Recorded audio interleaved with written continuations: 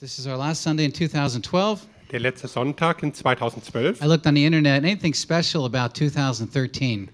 Ich habe es im Internet geschaut, gibt es etwas Besonderes an The only 2013. thing I could find is Croatia joins the EU. That's it. Das Einzige, was ich gefunden habe, dass Kroatien einfach in die EU kommt. For Croatia, that's a big deal, huh? Aber für Kroatien ist es eine Riesensache. Nothing else special. Sonst nichts Besonderes. Just the kind of year that the Lord would return, you know. Das könnte einfach das Jahr sein, wo der Herr wiederkommt.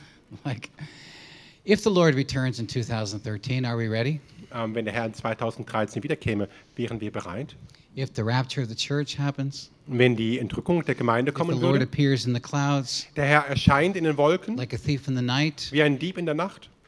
the imminent return of Jesus Christ Diese bevorstehende Wiederkehr is Christi a very powerful teaching. ist einfach ein sehr, sehr mächtiges Lehren. The imminent return of Jesus means that he can come anytime Die bevorstehende Wiederkehr Jesu Christi als Lehre bedeutet, dass er jederzeit wiederkommen könnte, as far as we're concerned. soweit das uns As betrifft. far as the Father is concerned, it's already been planned. Was den Vater betrifft, ist es bereits festgesetzt und geplant. When the church removes this sense of imminent return of Jesus, Wenn die Gemeinde sich einfach entfernt von diesem bevorstehenden Wiederkehr Christi in ihren Lehren, it loses its power. dann verliert sie die Kraft. There's just something about anticipating the return of Jesus at any moment. Da steckt etwas drin in dieser Erwartung, dass Jesus jederzeit wiederkommen könnte. Ever since 1976, when I heard Jesus was coming back, Seit 1976, da ich gehört habe, dass Jesus wiederkehrt, I've been wondering, is it this year? habe ich immer jedes Jahr gefragt, wird es dieses Jahr sein? In 1981, they were predicting the rapture of the church 1981 haben sie die Entrückung der Gemeinde vorhergesagt, because Israel's a nation, 1948, weil Israel zu einer Nation geworden ist, plus 1948. 40 years, 1988. Ja, und dann noch 40 Jahre dazu, dann haben wir 88. Subtract 7-year tribulation, you have 1981. 7 Jahre zurückzählen wegen der Trübsal, dann hat man noch I 1981. heard a Greek scholar Ich habe einen griechischen Schriftgelehrten preach a gehört, message live. I was there. den habe ich live gehört. And he said, tonight I'm going to speak on 12 reasons why Jesus will return in 1981. Heute spreche ich über 12 Gründe, warum Jesus praktisch 1981 wiederkommt. He didn't come. Er kam nicht But maybe this 1981, year. aber vielleicht dieses Jahr. One of these years, he's returning. Eines dieser Jahre That's for wird er sure. wiederkehren. That- Das Amen. ist sicher. Amen. Like a thief in the night, Wie ein Dieb in der Nacht. as in the days of Noah, Wie den Tagen Noahs. people are going to be doing the normal life Die Leute werden zu ihrem normalen Leben nachgehen. and then gone. Plötzlich weg sind sie. 2 in the field, 1 gone. 2 im Feld, einer weg. 2 playing tennis and 2 one spielen gone. Tennis und 2 playing in the band and suddenly no bass player. 2 in der gone. Band, plötzlich kein Bassspieler mehr. We're having worship and suddenly the whole worship team is das gone. Worship-Team ist weg. And most of the church. Und der größte Teil der Gemeinde. Okay. Okay, to be ready for this, Um dafür bereit zu sein, I just want to review last week's message. ich möchte ein bisschen die Botschaft von letzter Woche wiederholen. God wanted a family. Gott wollte eine Familie. He created us in his very image. Und er hat uns geschaffen in seinem Ebenbild. When we see God, Wenn wir Gott einmal we are sehen, going to think, wenn wir denken, he's so human. er schaut so menschlich He's aus. so much like us. Er ist ganz so wie wir. And the angel's going to say, no, you are so much like him. Und der Engel sagt, nee, ihr seid so wie er. He created us in his image. Denn er hat ja uns in seinem Ebenbild He geschaffen. wanted a family. Er wollte eine Familie. And because we are human, Und weil wir menschlich we sind, were tested, werden wir auch geprüft. man fell, Und als der Mensch geprüft wurde, fiel er, was separated from God, wurde von Gott but getrennt. God foresaw this. Aber Gott hat das vorhergesehen, God had a plan hatte einen Plan, to buy man back. um den Menschen wieder zurückzukaufen. The little story of the boat I told last week, the Erinnert ihr boy euch in an the diese boat, Geschichte letzte Woche von diesem kleinen Boot? real short. You can find it online. Eine kurze Geschichte, man findet sie online. Boy with the lost boat. Da war ein Junge, der hat sein Boot verloren. And it goes like this. He made a boat, Er hat sich ein Boot gebastelt, put it in a river. hat es dann in den Bach He gegeben lost it. und da ging es dann verloren. He was in town, Und dann war er plötzlich in der Stadt saw it in the window of a store, und er sah es im Schaufenster eines Geschäftes, went in to ask for it. ging hinein und sagte, das ist mein Boot. Come to find out, he had to buy it. Und dann fand er heraus, dass er es kaufen musste. Went home, gathered his money, Er hat sein ganzes Geld zusammengesammelt came back and had just enough. er kam wieder und er hat genau genug, um es zu And he kaufen. said to the boat, "You are now mine twice. Und er sagt zum Boot, jetzt gehörst du mir doppelt. I made you, Ich habe dich kreiert and I bought you." und ich habe dich auch And gekauft. that's the same with us. Und genauso ist das mit uns. And God wanted to make it so easy. He could not have made it any easier Und Gott wollte es einfach ganz einfach machen. Er könnte es nicht einfacher machen, for a human being to für den get Menschen saved. errettet zu werden. He reduced all the requirements of His holiness Er hat all die Forderungen seiner Heiligkeit reduziert through Jesus into one act. in Jesus hin zu einem Punkt, einem Schritt. Let's see, what could they do? They can't do that. Was No, könnten no, sie no, tun? That's, Also das that's funktioniert too hard. nicht. No, Na, that's, das ist zu schwer. No, that's way too hard. das They'll ist- never das do geht that. nicht. No, I Und can't das ask werden sie them to nie do that. schaffen. Let's reduce the whole thing down to one act. Machen das ganz einfach. Einen einzigen Schritt müssen sie tun. One simple act of faith from the heart in Jesus Christ. Einen Schritt einfach vom Herzen auf Jesus. So we will send Christ, Wir werden Christus the senden, sagen earth. sie, auf die Erde. the Son of God, Der Sohn the Gottes, Prince of Heaven. der Prinz des Himmels. He will die on the cross for them. Er wird am Kreuz für sie He sterben. will meet all the requirements of God's holiness Und er for wird them. all die Anforderungen von Gottes Heiligkeit einfach erfüllen für sie. And instead of them doing 1,000 or 10,000 different things, Und anstatt dass sie da Tausende oder or Zehntausende von Sachen tun 100,000 müssen, acts of oder righteousness, Hunderttausende Taten der Gerechtigkeit, all they have to do alles, was sie tun is müssen, one, ist nur eins, to believe in Him. an ihn zu glauben. John 6, verse 29. Johannes 6, Vers The 29. work of God is to believe Denn das Werk Gottes ist zu glauben. in God's Son. Zu glauben an Gottes Sohn. Now, part B. Teil 2.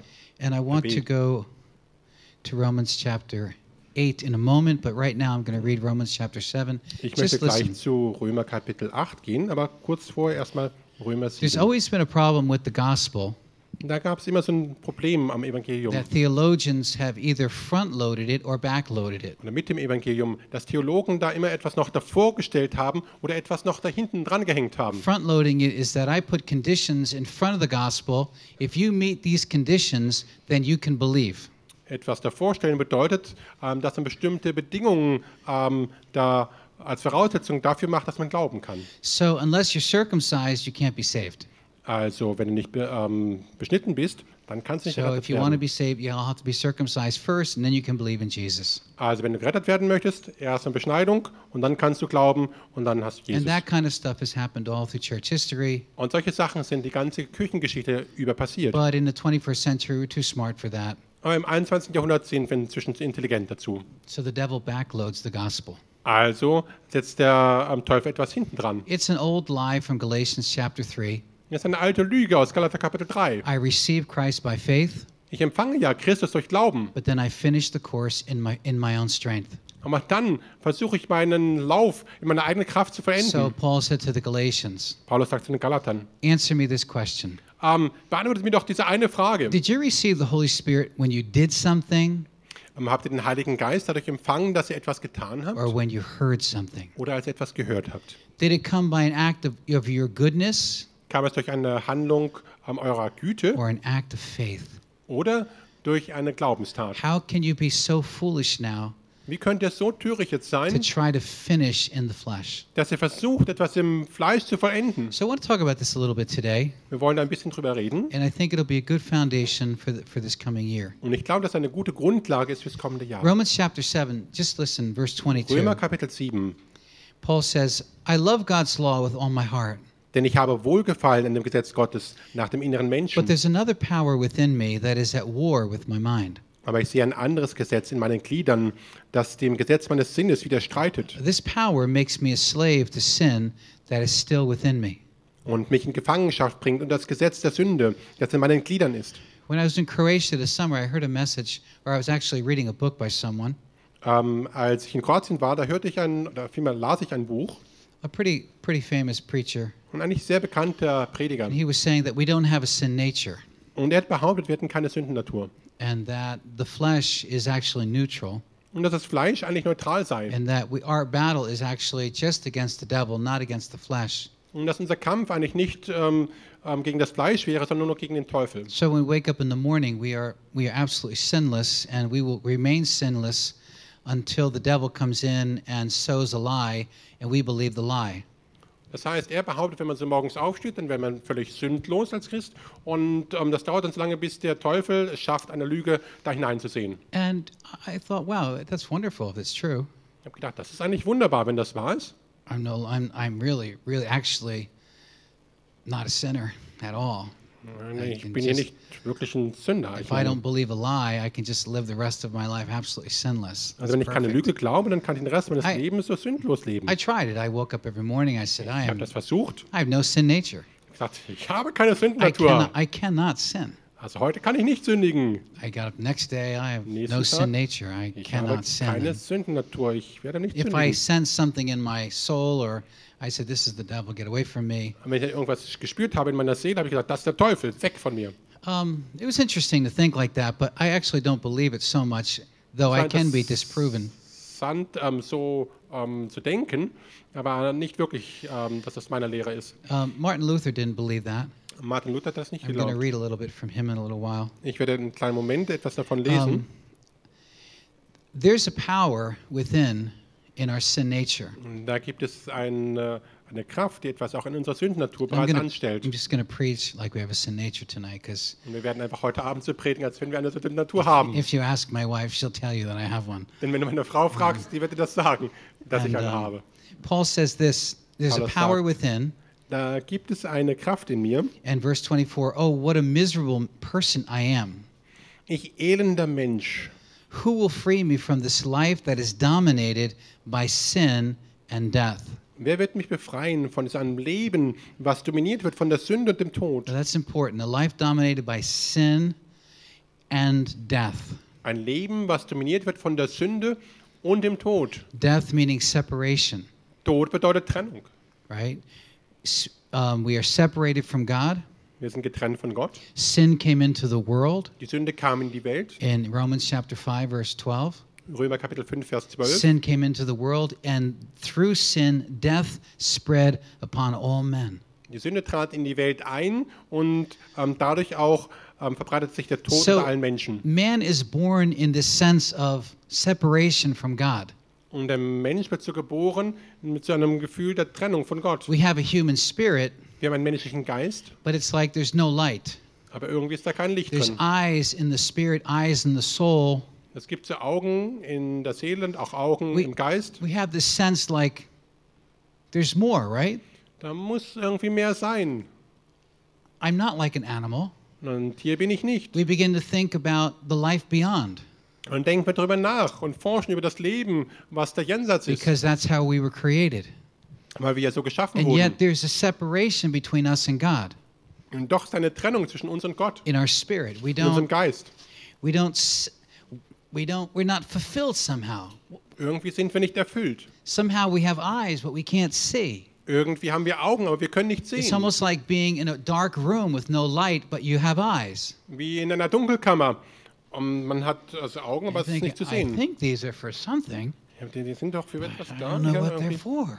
Aber irgendwie, das weiß ich And then nicht. suddenly a little light comes on and you see it. Plötzlich ist da Licht und dann siehst du es, wozu And sie that's gut what man sind. is like before he receives Christ. Und so ist der Mensch, bevor er Christus empfangen hat. And Paul says, I'm this miserable person at times. Paulus sagt, ich bin dieser elende Mensch manchmal. I think all of us can say sometimes we feel miserable. Und ich denke, wir alle können das sagen, manchmal, dass wir wirklich There's so elend much sind. that can happen in the heart. Es kann so viel passieren da im I Herzen. can become irritable, Ich kann mich leicht irritieren I can be lassen. jealous, Ich kann eifersüchtig or sein, bitter, bitter, or angry, zornig, or greedy, gierig, or selfish, or selbstsüchtig, unkind, unfreundlich. and on and on and on. Und so geht es dahin. Suspicious, Dass ich so Verdächtigungen judgmental.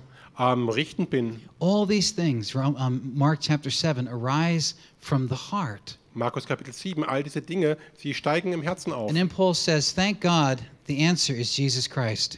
Da sagt Paulus, aber ich danke Gott, die Antwort ist Jesus Christus, unser Herr. So you see how it is. In my mind, I really want to obey God's law, Und seht ihr, wie es nun ist? Praktisch in meinem Gedanken und Sinn möchte ich Gottes Gesetz dienen. but because of my sinful nature, Aber wegen meiner sündigen Natur I am a debtor to sin. bin ich der Sünde ein Schuldner. I'm reading from the New Living Translation. Ja, ich versuche es im Deutschen auch so. I'm reading from the New Living Oh, Translation. I'm sorry. Just Also, Yeah, Ja. just say he's Ja, reading. er redet von der New Living Translation. Yeah. Okay, now let's go to Romans 8 on the Und board. jetzt gehen wir mal auf Römer 8, Okay. auf der Romans Leinwand. chapter 8 on the line. Römer Kapitel 8. So now there's no condemnation for those who belong to Christ Jesus. Also es ist jetzt keine Verdammnis für die, die in Christus Jesus sind. And because you belong to him, the power of the life-giving Spirit has freed you from the power of sin that leads to death.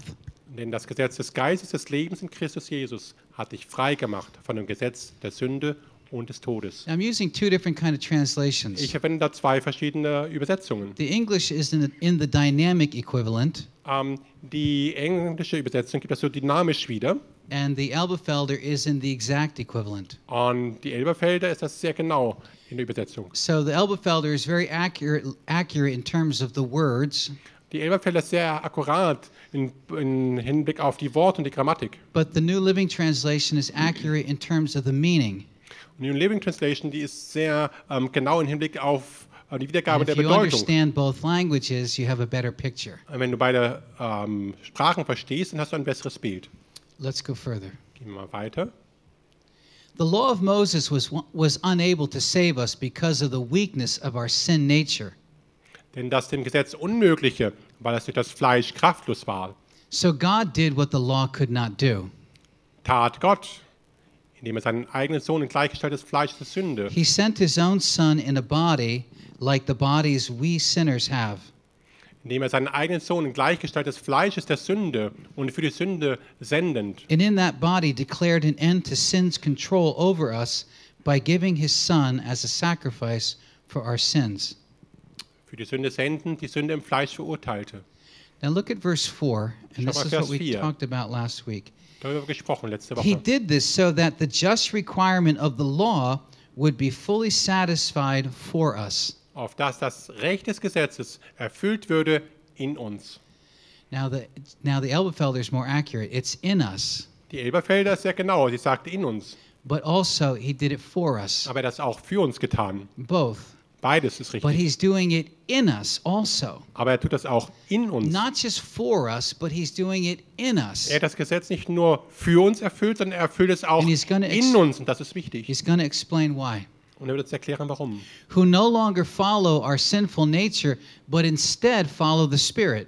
Die nicht nach dem Fleische, sondern nach dem Geiste wandeln. Those who are dominated by the sin nature think about sinful things. Denn die, welche nach dem Fleische sind, sinnen auf das, was des Fleisches ist. Those who are controlled by the Holy Spirit think about things that please the Spirit. Die aber, welche nach dem Geiste sind, auf das, was des Geistes ist. Next verse. Nächster Vers. So letting your sin nature control your mind leads to death, Denn die Gesinnung des Fleisches ist der Tod. but letting the Spirit control your mind leads to life and peace. Die Gesinnung des Geistes aber Leben und Frieden. Now that Greek word phronema Das griechische Wort für Gesinnung, Phronema, is very close to the word Gesinnung in German. It has this meaning intention. da ist so eine Bedeutung drin von Absicht. What is your intention? Und was ist deine Absicht? Our intention can be to let our sin nature control us, Unsere Absicht kann sein, dass wir es zulassen, dass unsere Sündennatur uns kontrolliert oder beherrscht. to death, Das führt zum Tod. which means separation from joy and peace Das wäre einfach dieses Getrenntsein von Freude und von Frieden and purpose and purity and all the good things that God wants for our und life. von Sinn und Zweck und Reinheit und all den Dingen, die Gott für unser Leben hat. Or we can let the Spirit control us, Und wir können so machen, dass der Geist uns leitet which und can lead kontrolliert. to life and peace. Und das führt hin zu Leben und Frieden. Now I want to go back just for a moment Ich gehe mal zurück to verse 2. zu Vers 2.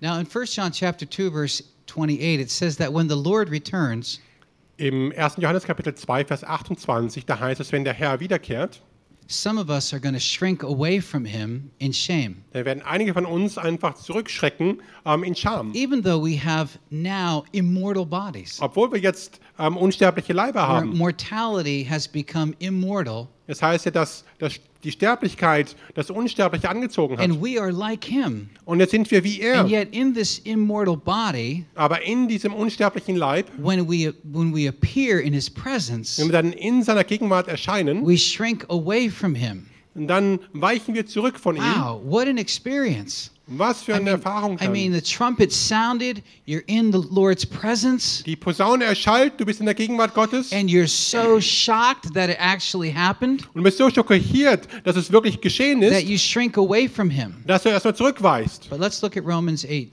Aber Verse schauen wir 2. nochmal zu Römer 8, Sorry about that. Vers 2. Dankeschön. So there's no condemnation for those who belong to Christ Jesus. Also es ist jetzt keine Verdammnis für die, welche in Christus Jesus sind. God is not going to judge us.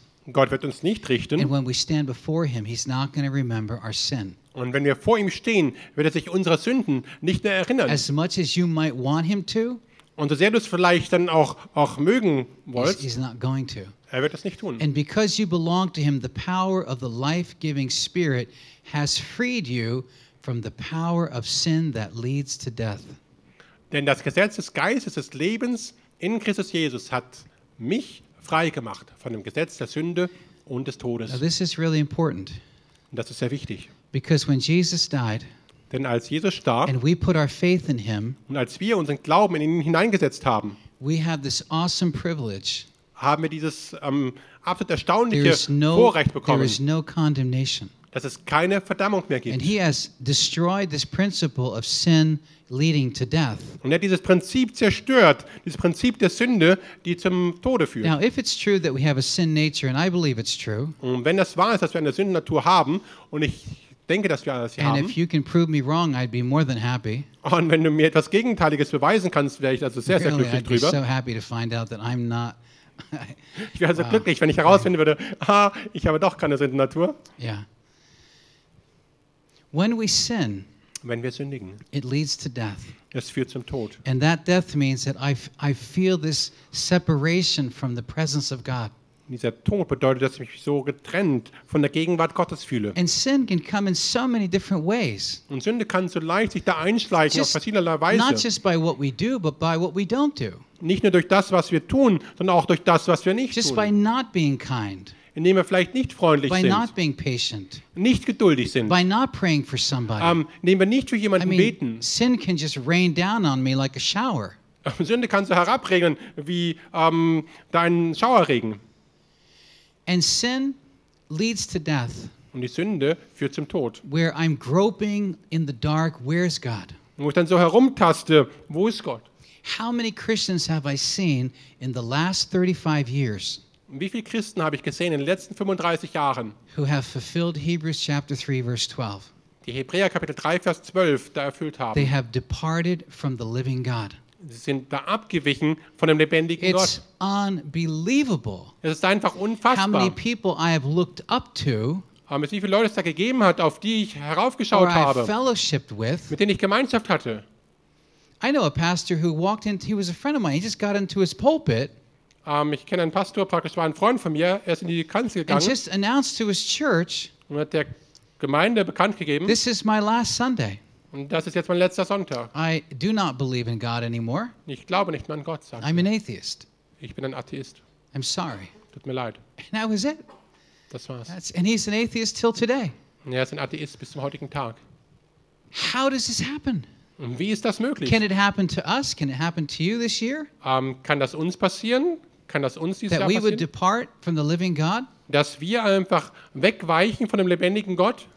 Death is separation from his presence. Tod ist eine Trennung von seiner Gegenwart. I am completely dependent on his presence from day to day. Ich bin einfach vollkommen abhängig von seiner Gegenwart, Tag für Tag. How can I live the Christian life without joy and peace? Wie kann das christliche Leben ohne Freude und ohne Without his Frieden, goodness, without his energy flowing through me? ohne seine Güte, ohne seine Energie, die durch mich strömt? God is going from my heart. Und Gott, er zielt auf mein Herz. He's not just looking at what I do outwardly. Er schaut nicht auf das, was ich da äußerlich tue. I want to read something from Martin Luther, Ich möchte etwas lesen von Martin Luther. and this comes from the preface of his commentary to the book of Romans. Dies kommt aus dem Vorwort von seinem Kommentar des Römerbriefes. When John Wesley heard this preface read, Als Johannes Wesley hörte, wie dieses Vorwort einmal vorgelesen wurde, it transformed his whole life. hat es ihn vollkommen verwandelt. John Wesley was a great preacher in the 1800s, a great revivalist. John Wesley war ein großartiger Prediger, ein Erweckungsprediger im 19. They Jahrhundert. said single-handedly he saved England from disaster. Er hat einfach selbst oder eigenhändig praktisch England vom Desaster If gerettet. you go online, you can find the preface to Romans and Galatians by Martin Luther separately. Wenn ihr einfach in Google hineinschaut, könnt ihr das Vorwort sehen, praktisch vom Römer- und vom Galaterbrief. Read them both. It's life-changing. Bitte lest das, es ist wirklich lebensverwandelnd. I'm going to read just a couple portions from it. Ich werde jetzt ein paar Stellen daraus I'm going vorlesen to put Martin Luther's face on the screen. und dann Martin Luther auf dem Bildschirm Just want you to get a sense of we're going now into the mind of a brilliant man. und einfach so mitgehen in den Verstand eines sehr brillanten We Menschen. are also going to play a little music from the Renaissance just to bring you there. Bisschen Renaissance-Musik auch noch, damit ihr Okay. euch wirklich so darauf einstimmen könnt. If you start with the music, we'll start to read. Wenn du mit der Musik beginnst, dann werden wir And beginnen mit dem Lesen. Axel will read first Und ich werde since zuerst lesen, it's Martin Luther. da das Martin Luther ist. Okay. Okay. Just relax and listen.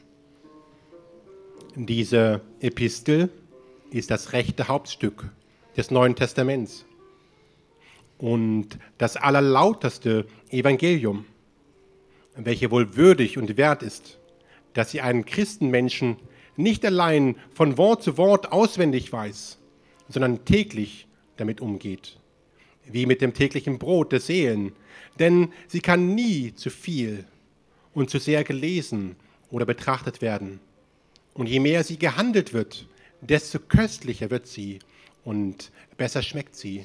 This epistle is really the chief part of the New Testament and the very purest gospel.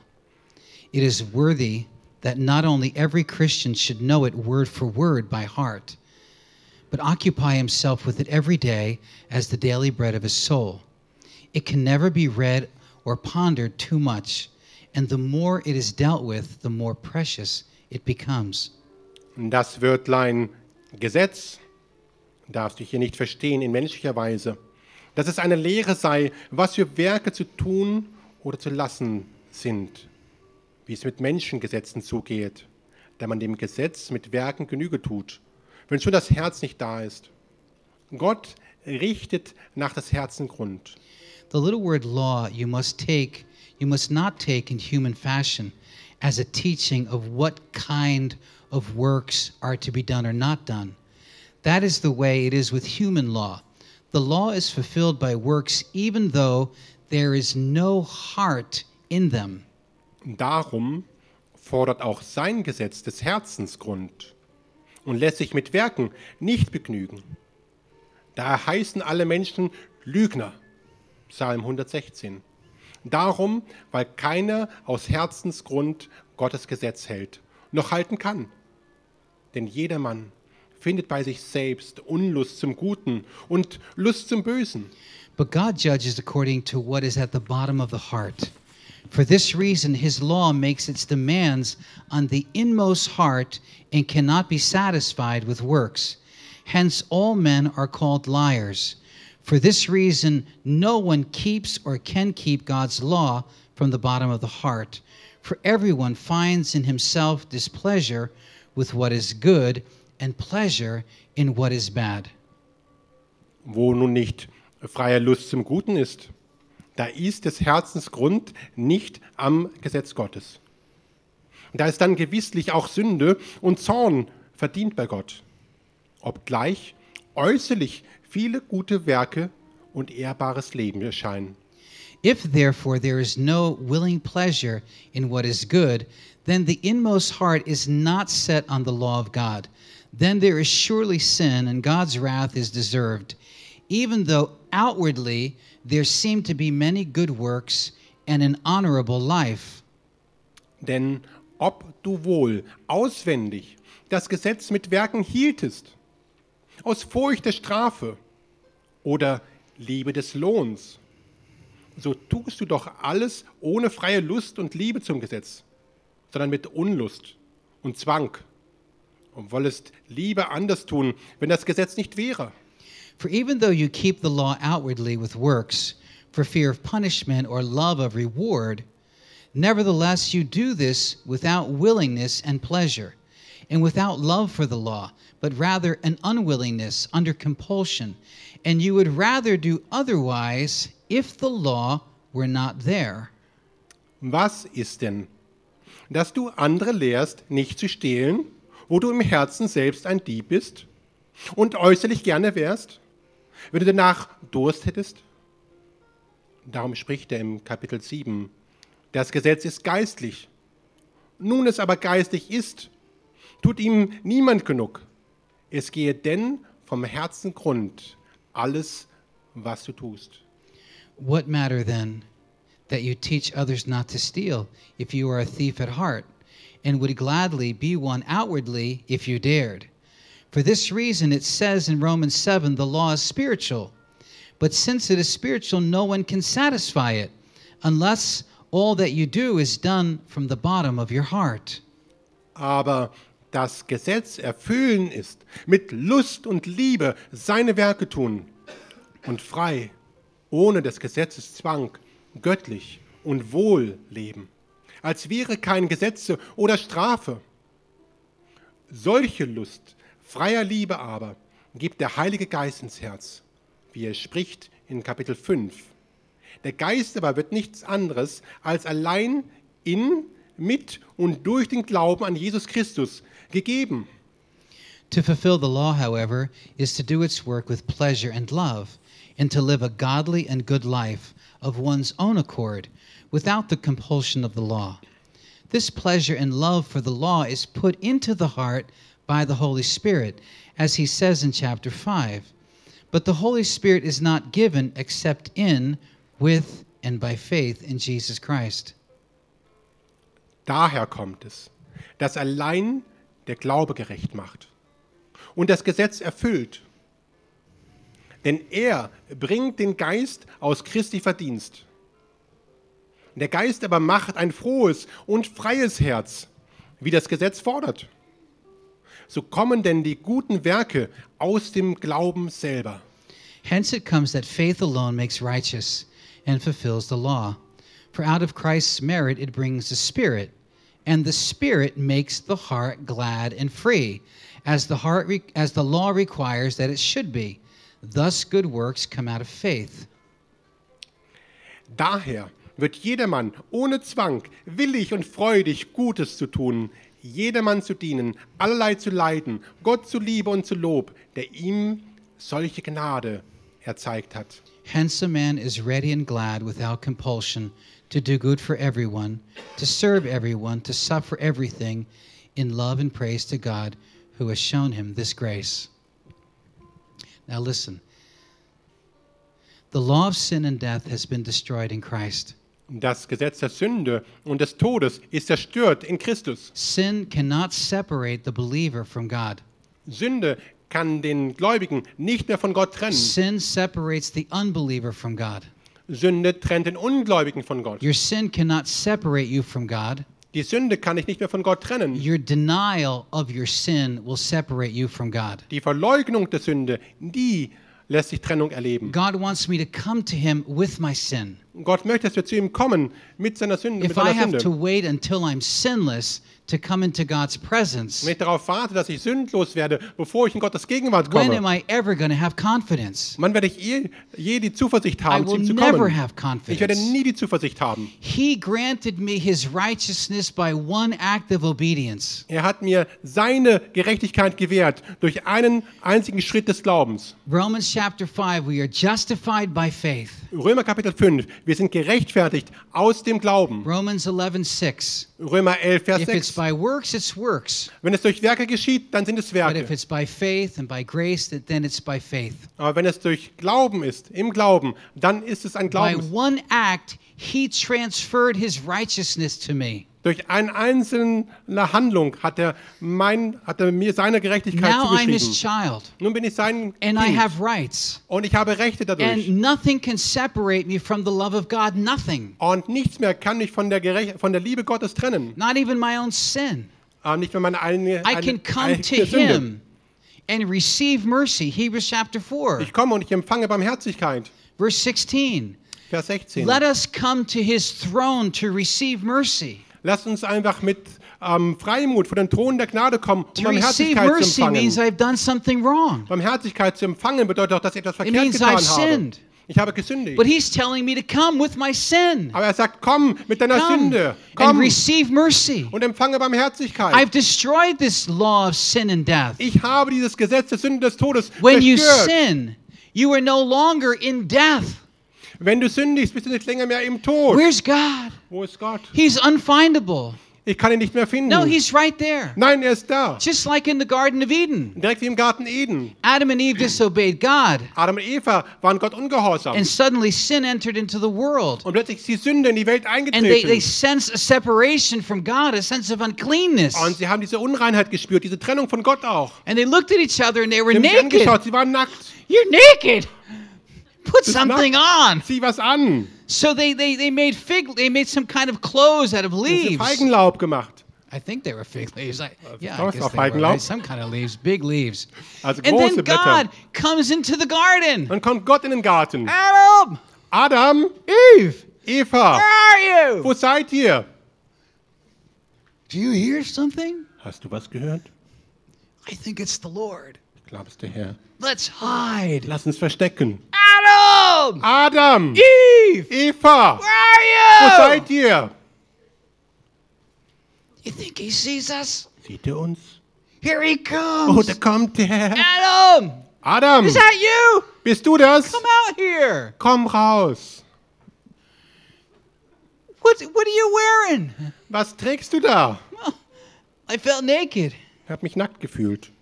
Did you eat of the tree I told you not to eat of? Hast du von dem Baum gegessen, wo ich dir gesagt habe, du sollst nicht God davon was essen? right there. Gott ist direkt He dort. was right with them. Er war direkt bei ihnen. It was their denial Es war ihre Verleugnung, that was separating them. die sie getrennt hat von ihm. Christ came and died to destroy death, Christus ist gekommen, um den Tod zu zerstören.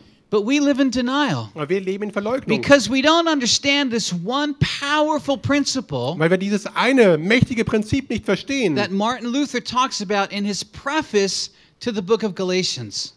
worüber Martin Luther spricht in seinem Vorwort zu dem Buch der Galater. im God's Kommentar. righteousness. Gottes Gerechtigkeit. Receiving God's Gottes righteousness. Gerechtigkeit zu empfangen. We became his children through an act of faith Wir sind seine Kinder geworden, einfach durch einen in Glaubensschritt. Jesus Christ. Einen Glaubensschritt in And Christus. because we are in Christ, Und weil wir jetzt in Christus sind, this law has been destroyed. ist dieses Gesetz der Sünde des Todes zerstört.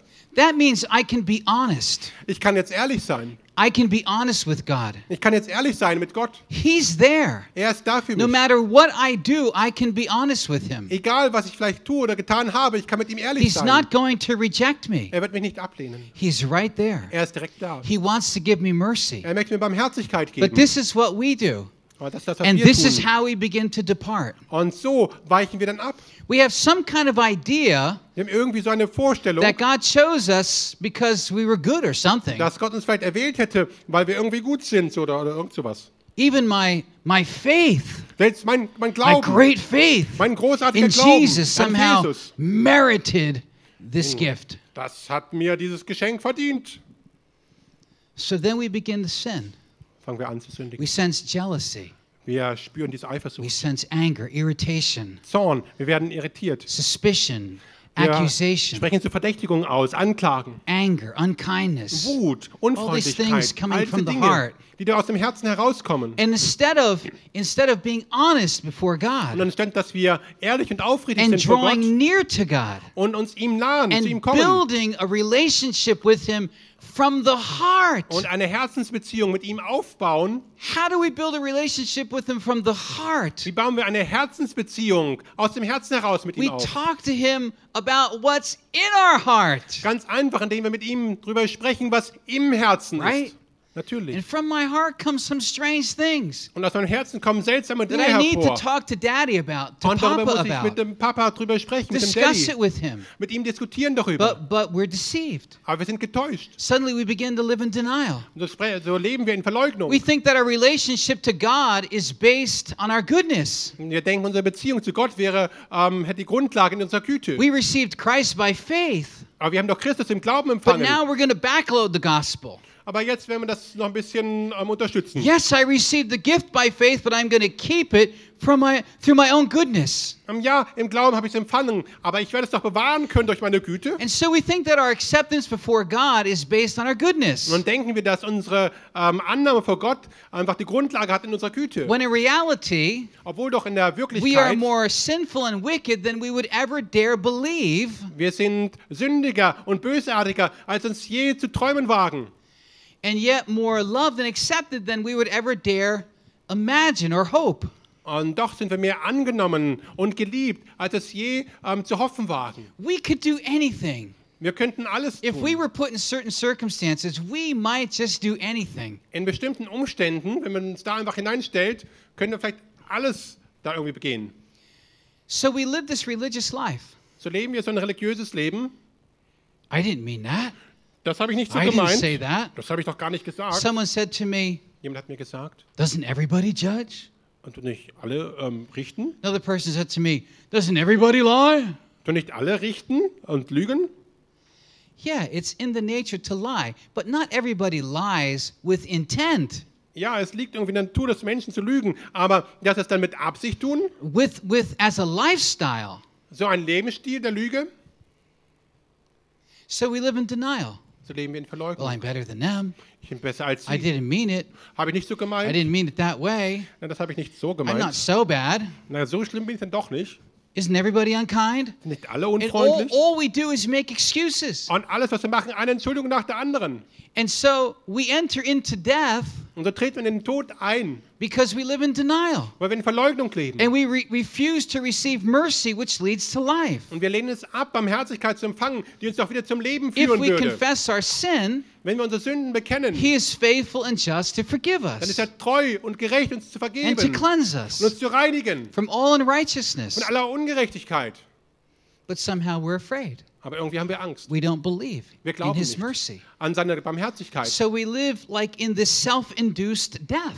Und so leben wir in diesem Tod, den wir uns da selbst einfach hinzugefügt We haben. depart from the living God Wir weichen somit dann ab vom lebendigen Gott, by living in denial. indem wir in Verleugnung leben. When God is saying, I destroyed death. Und Gott sagt, ich habe den Tod zerstört. You can come to me with anything. Du kannst mit allem kommen. We can talk about it. Wir können darüber And sprechen. we can build a relationship together. Wir können gemeinsam eine Beziehung Do you aufbauen. realize all those things that we deny Erkennt ihr all diese Dinge, die wir da irgendwie verleugnen? are ways that we can build a relationship with God? Und doch werden doch all diese Dinge Möglichkeiten, einfach eine Beziehung zu Gott zu bauen. When I was in high school, Als ich im Gymnasium war, if you got called to the principal's office through the loudspeaker, you were in trouble. wenn du da gerufen wurdest durch die Lautsprecher zum Direktor, dann You hast du echte You were Schwierigkeiten. also super cool. Und doch war es super cool. And I was sitting in the class before the first class where everybody kind of gets together according to the names, you know, like all the P's, all the S's. Und da muss man sich ja so hinsetzen nach den Buchstaben. And I'm there, Prokop, Price, all these people in Da there sind sie, Prokop, waiting Preis. for the first class. Sie warten alle auf die erste And then Klasse. you hear Robert Prokop, Robert please Prokop, report to Mr. Ronaldo's office. bitte kommen Sie in das Büro von Mr. Ronaldo. That was the coolest moment of my life. Der coolste Moment in meinem ganzen Everyone's Leben. like, whoa, Nah. what did you do? Da ist was los. I don't know. Na, I just man have to weiß see nicht. what I did. Muss mal schauen, was It wir was gemacht such a haben. nice walk. I mean, it was like suddenly I was this like hero, you know. Und plötzlich war ich ein Held. But you know what's funny?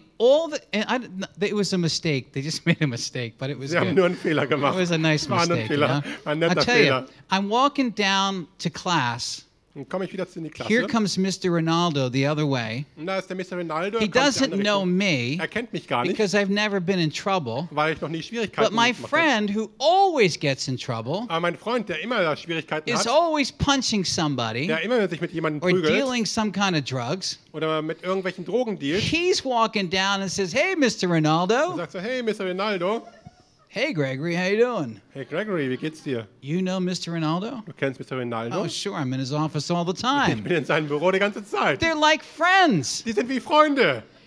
Mr. Ronaldo doesn't know me from a hole in the wall. Also Mr. Ronaldo kann mich nicht von einem Loch in der Wand unterscheiden. What's the principle? Und doch ist er What's doch the der point Direktor. here? If you're bad in high school, you get to build a personal relationship with Mr. Ronaldo. Wenn du wirklich schlimm bist im Gymnasium, dann kannst du da eine echte Beziehung aufbauen mit dem Direktor, mit dem Ronaldo. That was the way it was. So war das.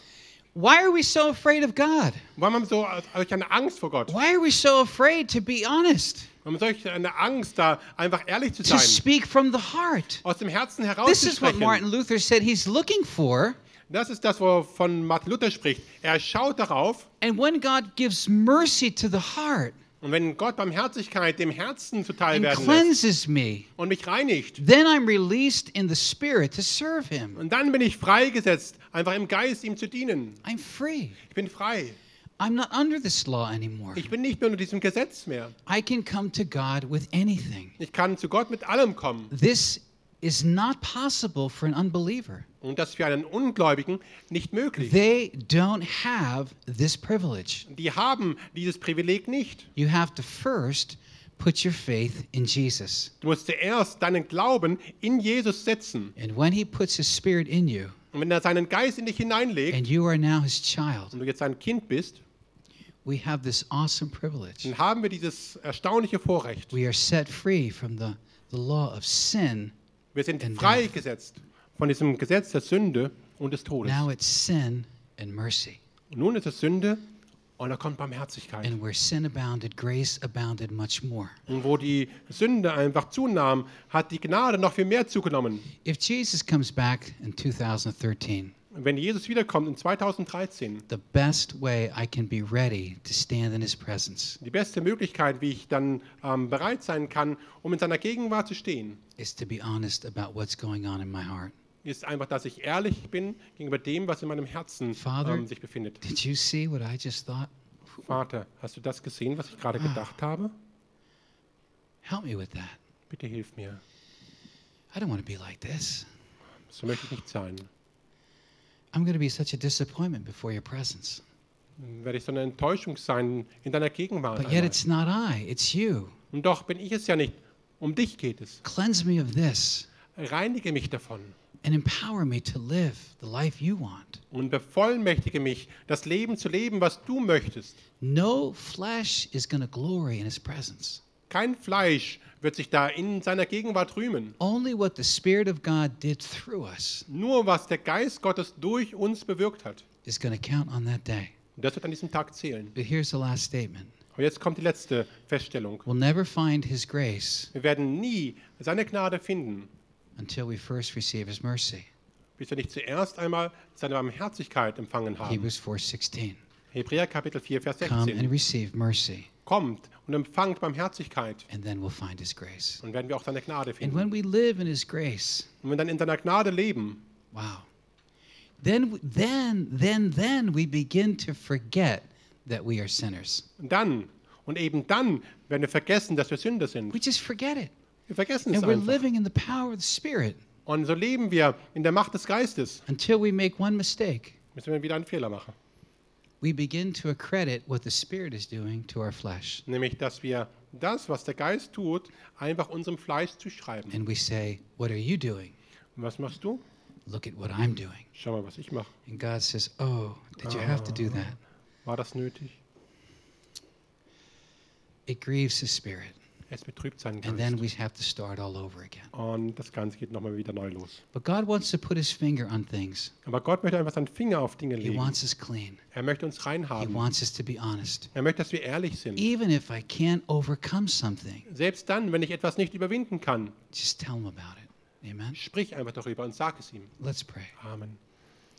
Father in heaven, Vater im Himmel, this is our last Sunday in 2012. unser letzter Sonntag im 2012. And if you return, Lord Jesus, this year in 2013, Und wenn du im kommenden 2013 wiederkehrst, we want to be ready. wollen wir bereit sein. We want our hearts clean and pure. Wir wollen unsere Herzen einfach rein haben und sauber. We want to walk in the power of your Spirit. Und wir wollen in der Kraft deines Geistes wandeln. Maybe there's somebody here tonight, Vielleicht ist jemand heute Abend hier and you've never made that decision und du hast diese Entscheidung noch nie getroffen, to put your faith in Jesus. diesen Glaubensschritt zu machen, deinen Glauben in Jesus zu You setzen. don't have a relationship with him. Du hast diese Beziehung mit Jesus gar nicht. You've got to ask him, Du musst ihn einfach bitten and he's got to answer. und er wird die antworten. And it begins with a prayer. Es beginnt mit einem Gebet. Would you pray with me tonight? Kannst du mit mir beten? A simple prayer. Ein einfaches Gebet. God in heaven, Gott im Himmel, here I am. hier bin ich. Forgive my sin. Vergib mir meine Sünde, All the wrong things I've done in my life. all die falschen, verkehrten Dinge in meinem Leben. Cleanse me Reinige mich through the blood of Jesus, your Son, durch das Blut Jesu, deines Sohnes, who died on the cross der am Kreuz starb and rose from the dead. und vom Toten wieder auferstanden ist. Speak these words. Sprich Quietly. diese Worte im Stillen. God, forgive me Gott, vergib mir. through Jesus, your Son. Durch Jesus, deinen Sohn, Can you say those words? kannst du diese Worte God, sagen. forgive me Gott, vergib mir. through Jesus, your Son. Durch Jesus, deinen Sohn. And for the church tonight, Und für die Gemeinde heute Abend. Father, we pray. Vater, wir bitten dich. You've given us so much. Du hast uns so viel gegeben. Thank you. Dankeschön. I pray, Lord, that you would empower us Ich bete, dass du uns bevollmächtigst, to live the life to the fullest that you've given us. zur Fülle das Leben zu leben, was du uns geschenkt hast. Help us to understand Hilf uns zu verstehen, that we can always, always, always come to you, dass wir immer, immer und immer und immer wieder zu dir kommen können. no matter how horrible we think we are. Egal wie schrecklich wir denken, dass wir doch sein. We are more sinful and wicked than we would ever dare believe. Wir sind sündiger und bösartiger, als das je zu glauben But we are war. more loved and accepted than we would ever dare hope. Aber wir sind mehr angenommen und geliebt, als wir es je zu hoffen wagen. In Jesus' name, In Jesu Namen. amen. Amen. We're going to have the Lord's Supper now.